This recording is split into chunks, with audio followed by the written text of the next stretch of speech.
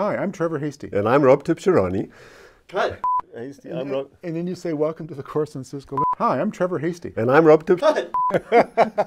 Hi, I'm Rob Tipshirani. And I'm Trevor Hasty. And welcome to our course on statistical learning. This is the first online course we've ever given, and we're really excited to tell you about it. And a little nervous, as you can hear. So, by way of background, what is statistical learning? Trevor and I are both statisticians. We were actually graduate students here at Stanford in the 80s. We've known each other for about 30 years. Oh my goodness. And back then, well, we did applied statistics like a lot of statisticians did. Statistics have been around since about 1900 or before. But in the 1980s, people in computer science developed the field of machine learning. Especially neural networks became a very hot topic. I was at University of Toronto and Trevor was at Bell Labs. And one of the first neural networks was developed at Bell Labs to solve the zip code recognition problem, which we'll show you a little bit about in a few slides. So around that time, Trevor and I, and then some colleagues, Jerry Friedman, Brad Efron, Leo Bryman. And you'll hear from Jerry and Brad both in this course. We have some interviews with them. About that time, we started to work on the area of machine learning and sort of developed our own view of it, which is now called statistical learning. So we're one of the, along with colleagues here at Stanford and other places, we developed this field of statistical learning. So in this course, we'll talk to you about some of the developments in this area and give lots of examples. So let's start with our first example, which is a computer program playing Jeopardy called Watson that IBM built. And it beat the players in a three-game match. And the people at IBM who developed the system said it was really a triumph of machine learning. There were a lot of very smart technology, both hardware, but also the software and the algorithms were based on machine learning. So this was a watershed moment, I think, for the area of artificial intelligence and machine learning. Google is a big user of data and a big analyzer of data. And here's a quote that came in the New York Times in 2009 from Hal Varian, who's the chief economist at Google. You can see the quote there. I keep saying that the sexy job in the next 10 years will be statisticians. And indeed, there's a picture of Carrie Grimes, who was a graduate from Stanford Statistics. She was one of the first statisticians hired at Google. Now Google has many statisticians. Our next example, this is a picture of Nate Silver on the right. Nate has a master's in economics, but he calls himself a statistician. And he writes, at least he did write a blog called 538 for the New York Times.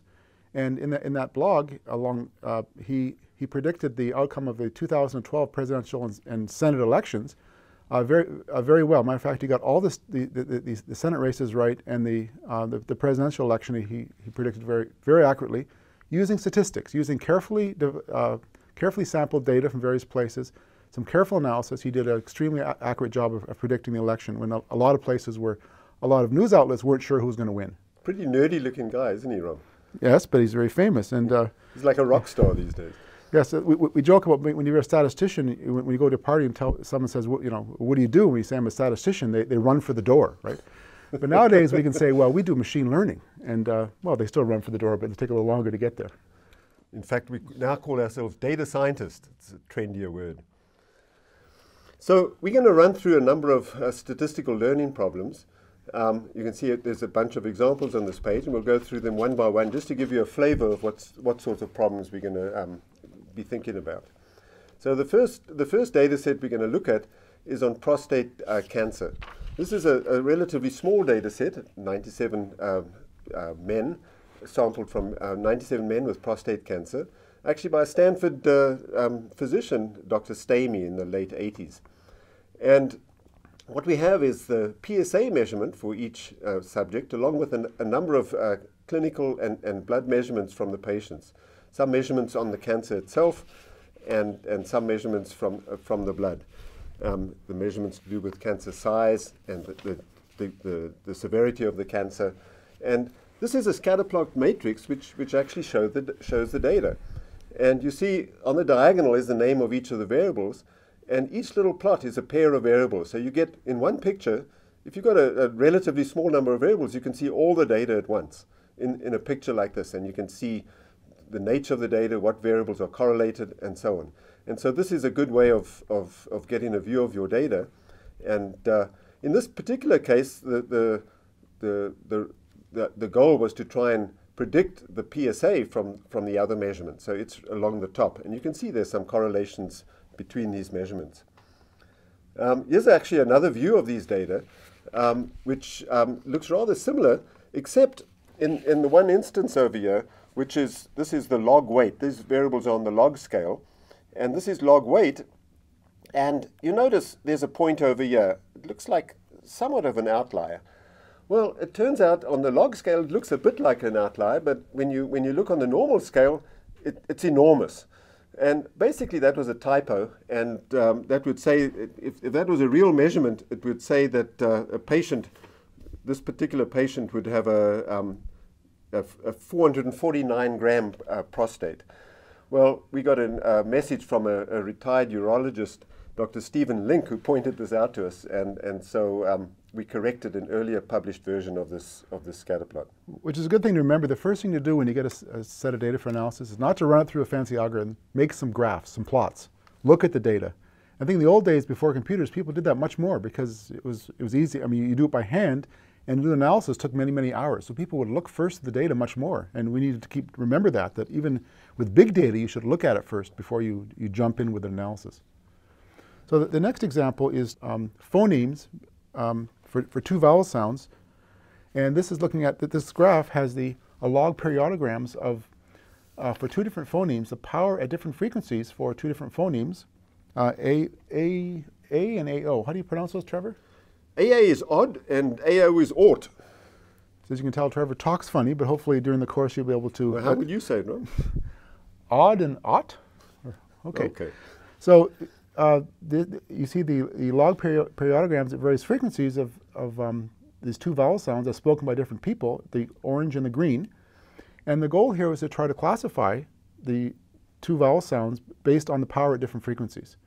So on the bottom, we see a logit model has been fit to the data, looking at trying to classify the two classes from each other based on the power at different frequencies. The logit model is from logistic regression, Right. which is used to classify it into one of the two vowel sounds based on the log periodogram. And we'll cover it in detail in the course.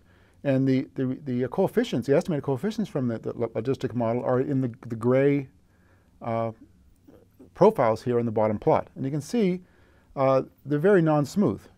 You'd be hard-pressed to tell where the important frequencies were. But when you apply a kind of smoothing, which we'll also discuss in the course, which will use the fact that the nearby frequencies should be similar, right, which the gray did not exploit, we get the red curve.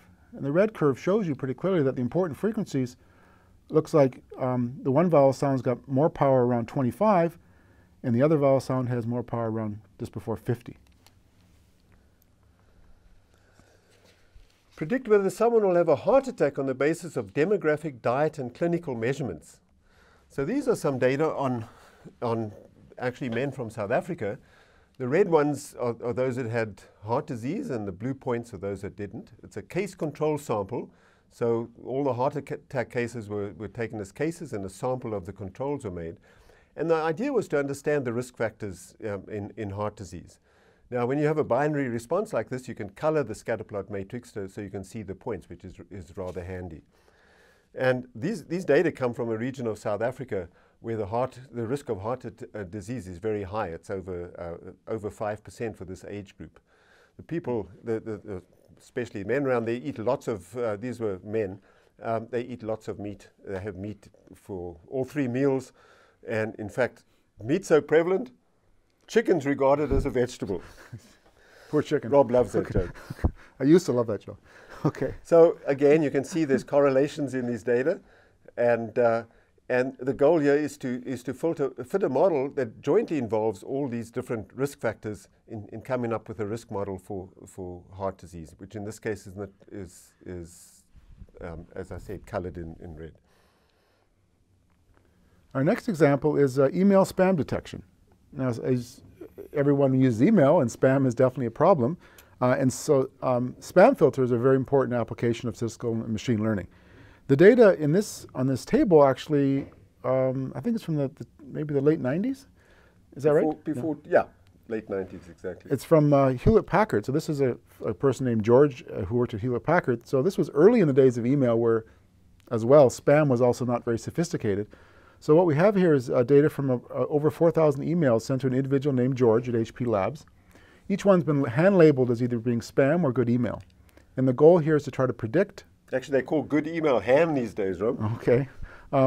So a goal was to try to classify spam from ham based on the frequencies of words in the email.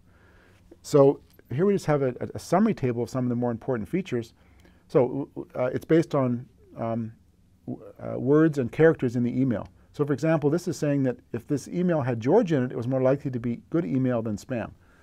Back then, if you saw your name is George and you saw George in your email, it was more likely to be good email. Nowadays, of course, spam is much more sophisticated. They know your name, they know a lot about your life, and the fact that your name's in actually, it may be a smaller chance it's actually good email. But back then, the spammers were much less sophisticated. So, for example, if your name was in it, it's more chance to be high email. What's with that remove word, Rob? Remove. Okay, so I guess it probably said something like "don't remove." Is that right? I think it says if you want to be removed from this list, click. I see. That's usually a spam. Right. So the goal was that, and we'll talk about this example in detail, to use the 57 features, and these are 7 of those features, as a classifier together to try to predict whether an email is spam or ham. Identify the numbers in a handwritten zip code. This is what we were alluding to earlier. Here's some handwritten digits taken from envelopes. And the goal is to, based on an image of any of these digits, to say what the digit is to classify into the 10 digit classes. Well, to humans, this looks like a pretty easy task. We're pretty good at pattern recognition. Turns out it's a notoriously difficult task for computers. They're getting better and better all the time. So this was one of the first learning tasks that was used to develop neural networks. Neural networks were first brought to bear on this problem. And we thought this should be an easy problem to crack. Turns out it's really difficult. Actually, I remember the first time, Trevor, that we worked on a machine learning problem. It was this problem. And you were working at Bell Labs. I visited Bell Labs. And you just gotten this data, and you said these people in artificial intelligence are working on this, and we thought, oh, let's try some statistical methods. And we tried discriminant analysis, right? That's right. And we got an error rate of about 8.5%, and the best error rate anyone... In about 20 minutes. Right, and the best error rate anyone else had was about 4 or 5% at that point. We thought, oh, this is going to be easy. We're already at 8% in 10 or 15 minutes. 6 months later? 6 months later, we were maybe at the same place. So we realized actually, as often is the case, you can get some of the signal pretty quickly, but getting down to a very good error rate, in this case, trying to classify some of the harder to classify things, like maybe this 4, or actually most of these are pretty easy. But if you look at the database, some of them are very hard, so hard that the human eye can't really tell what they are, or it has difficulty. And those are the ones that the machine learning algorithms are really challenged by. Anyway, it's a lovely problem, and it's fascinated machine learners and statisticians for a long time. So the next example comes from medicine, classifying a tissue sample into one of several cancer classes based on the gene expression profile. So Trevor and I both work in the medical school part-time here at Stanford, and a lot of what we do and others do is to try to use machine learning, statistical learning, big data analysis to learn about data in cancer and other diseases. So this is an example of that. This is data in breast cancer. It's called gene expression data. So this has been collected from gene chips. And what we see here on the left is a matrix of data. Each row is a gene, and there's about 8,000 genes here, I think. And each column is a patient, and this is called a heat map. So what this heat map is representing is low and high gene expression for a given patient for a given gene. So green meaning low, and red meaning high. And gene expression means the gene is working. So if a gene is expressing, it's working hard in the cell. If it's not expressing, it's quiet, it's silent. And the goal was to try to figure out which genes, try to figure out the pattern of gene expression. These are women with breast cancer, trying to figure out the common patterns of gene expression for women with breast cancer and seeing whether there's subcategories of breast cancer showing different gene expression. So we see here is a heat map of the full data, 88 women in the columns and about 8,000 genes in the rows. And hierarchical clustering, which we'll discuss in the last part of this course, has been applied to the columns, and you see the clustering tree at the top here, which has been expanded for your view at the top. And hierarchical clustering has been used to divide these women into roughly 6 subgroups based on their gene expression. Very effective, especially with these colors. You can just see these clusters standing out. Yeah. Hierarchical clustering and heat maps actually have been a really important contribution for genomics, which this is an example of, simply because they enable you to see and to organize the full set of data on just in a single picture. And the bottom right here is some more, we've drilled down to look more at the gene expression. Like, for example, this subgroup here, these red patients, seem to be high largely in these genes and maybe in these genes. So we'll talk about this example in detail later on in the course. Establish the relationship between salary and demographic variables in population survey data. So here's some survey data. We see income from the central Atlantic region of the USA in 2009. And you see what you might expect to see as a function of age. Income initially goes up, then levels off, and then finally goes down as people get older. Incomes gradually increase with year as the cost of living increases, and incomes change with education level. That's the right-hand plot. Those are box plots. And so here we see the three of the variables that affect income.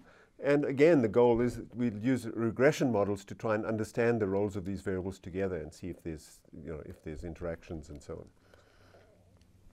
And our last example is Landsat images of land use area in Australia. So this is a rural area of Australia. Those are harsh colors, Rob. Did you choose those colors? You probably did, Trevor. You're the color. This is before I developed taste. When did that happen?